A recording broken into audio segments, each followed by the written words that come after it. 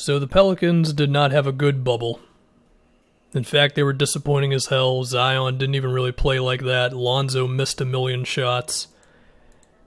And it was just bad. It was bad all around. Zion also looked really bad defensively, and I guess that's the first place to look at is like what is up with Zion? I mean, we were off for 5 months and the guy still wasn't ready to go. I mean, is it a matter of his weight? Are his knees just screwed?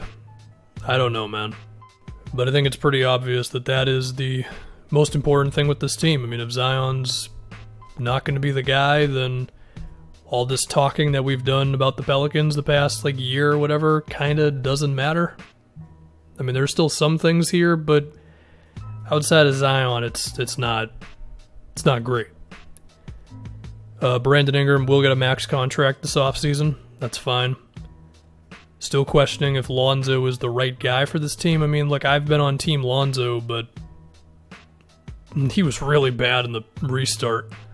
And it's like all of his problems that he kind of overcame during the season came back, and I'm not saying trade him in the offseason. Like, I assume he'll be a starter for this team next year, but it just makes you wonder about Lonzo's long-term thing.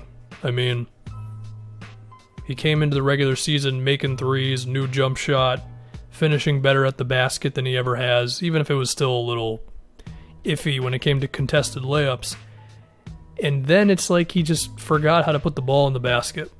And he still doesn't shoot that many free throws, and when he does, he's not good at them, and the pull-up jumper isn't still really a thing. I don't know. Lonzo, he's just such an interesting and kind of awkward player in terms of what he's good at, but the things that he's not good at kind of makes his playmaking skills like a little worse than they actually are, you know what I mean? But still, a lot of it is the defense still with him. I mean, if Lonzo can be a really, really good defender, which he was for the Lakers at times, then I think that fixes a lot of the problems. But defensively, he was not the same guy for the Pelicans for most of this season, so I don't know what to make of that. And the thing with Lonzo is he's extension eligible this offseason. And there's a chance that the Pelicans just let the next season ride out before they see if they want to re-sign him or whatever, but that could create some tension between him and the front office. There's a chance that David Griffin doesn't see Lonzo as a long-term fit, even if he traded for him. There's a chance that whatever new coach they're going to sign doesn't see Lonzo as a long-term fit. So we'll just have to see. I mean, I guess if I was going to ask myself right now, like, what would I be comfortable giving Lonzo per season for his rookie extension? I mean, probably like at the most $12 million a year or so.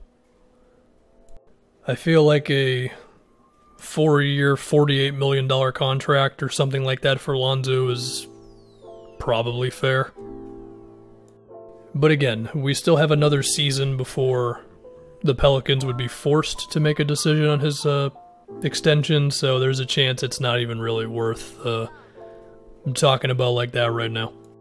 But I did mention the coach, so let's talk about the coach. Gentry's gone. I think that was fine. I don't think Gentry is that good of a coach, pretty much.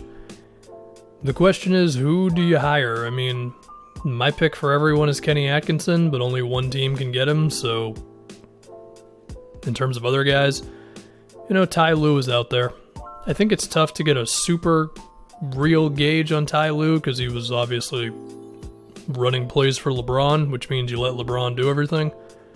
The things I do remember were that Ty Lue oftentimes chose offense over defense on those Cleveland teams in terms of the lineups he used. And those Cleveland teams were good defensively for a little bit, and then they kind of stopped caring about defense like that. And this Pelicans team needs to care about defense, so take all that for whatever you will. I don't totally know, but I think the type of coach that you would need for this Pelicans team is probably a coach that's willing to get a little weird with it. You know, somebody who is confident enough in their game plan to be like, all right, this is what we're going to do around Zion. Kind of similar to what happened with Coach Bud with the Bucks, where he steps in and he's immediately like, all right, we're going to get shooting around Giannis, make the moves that I need for that to happen.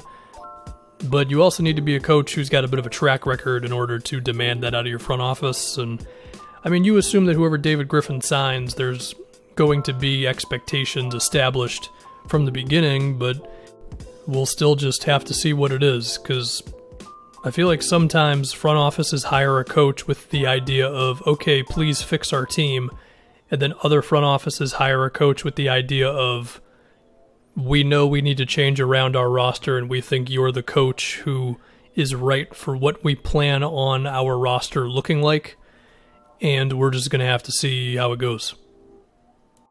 Now, in terms of potential roster things, we talked about Lonzo a little bit. The other thing to talk about, I think, is the center next to Zion, and I've been pretty pro Derek Favors, but I can understand the value in wanting to put a shooter next to Zion at that position. The thing is I don't totally know how you get that guy, because it's not like there's a whole lot of those guys around, even if there's more than there were like 5 years ago. So looking at the Pelicans' money situation, when they decline Darius Miller's contract, there'll be a $76 million. You add the $27 million that's going to be Ingram's max or whatever it is. That takes you to $103. Salary cap was originally going to be $115 million for this upcoming year, which would give you $12 million to play with, but the Pelicans are also going to have a draft pick, and that guy's probably going to make about $5 million. So there's just not a lot of money to find difference makers on the open market for this team. And all of this is assuming that the salary cap is still going to remain at $115 million. It could be lower. So at that point, I mean, if you wanted to get a different center next to Zion, somebody who could stretch the floor out, it's tough. I mean, you would potentially have enough for, let's say, Myers Leonard or Aaron Baines, but, you know, Baines is old and has been hurt 2 years in a row. Myers Leonard is kind of inconsistent, although he's probably having his best season with Miami. Maybe. So those are a couple options for you. The other thing to talk about is the Pelicans draft pick. I think this is something that is kind of a big deal, because I just mentioned they don't have a lot of money in free agency. They've got some trade assets. I mean, you know, JJ Redick's an expiring. Maybe a veteran team wants him. Lonzo could end up getting moved. We just talked about that. And they do have the Lakers pick. So there's something there for the Pelicans. But even then, I don't know, like, who are you really trading for? I mean, I don't know. Maybe, I'm sure Buddy Hield would be good for this team. But even then, they need more defense than they need offense right now. And if I was going to think about some sort of a defensive player for them to trade for, I mean, the only one I would think of is Miles Turner, but I don't really think he's available. But the fit is kind of natural there. Anyway, I think I was originally talking about the draft pick. So the Pelicans have an 86% chance, or really like a 98% chance of getting either the 12th or 13th pick. So they're probably going to end up with that. After looking at a couple of mock drafts, it seems that Aaron, it's either Naismith or Nesmith or whatever out of Vanderbilt, could be their guy. Very good shooter, 6'6" with a 6'10" wingspan. Seems like he can be a good defensive player as well. I think that'd be a good fit for them. I mean, he sounds like a 3-and-D guy. Perhaps RJ Hampton could be available there. He's more of a wing dude as well. Although he's more of a guy who wants the ball in his hands, and I mean, between Drew, Lonzo, and Ingram, and Zion, to be fair, might be too many guys who want it, I don't know. I mean, personally, my two favorite guys in this draft are Devin Vassell and Tyrese Halliburton. But they're probably going to be gone by the time the Pelicans are drafting. So yeah, I think there's a lot of interesting decisions that this team's going to have to make soon. In terms of, Lonzo's contract, if Lonzo's a long-term option for them, if Favors is the right center next to Zion this upcoming draft, where does Jackson Hayes fit into any of this?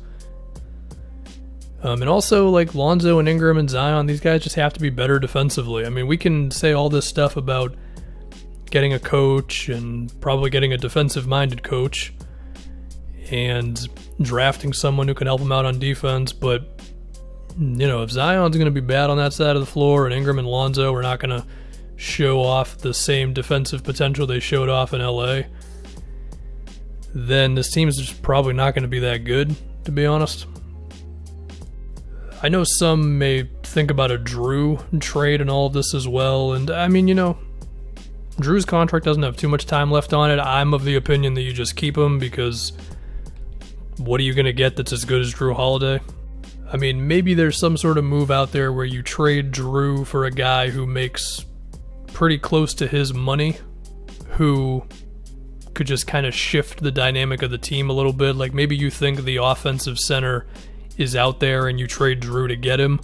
I mean, the one that I randomly thought of was Nikola Vucevic, but I'm not sure if that's a good move for either team, to be honest. But perhaps there's something like that around the NBA. But yeah, that's all I got on the Pelicans. A lot of decisions to be made, a new coach to be hired. Is Zion actually able to play? It's interesting. I think this offseason is a relatively big deal for them. I don't think they should really do the whole, like, build for 3 years from now thing. Like, you know, assuming Zion's healthy, you're kind of ready to go right now, so let's go for it. Not in the sense of trading all your future picks or whatever, but in the sense of, if you don't think Lonzo is the guy, then don't hesitate to move off of him, or maybe you end up trading 1 or 2 of the Lakers picks for the sake of instant improvement. Like, I don't think that's ridiculous, assuming that Zion is healthy, so we'll see what they want to do.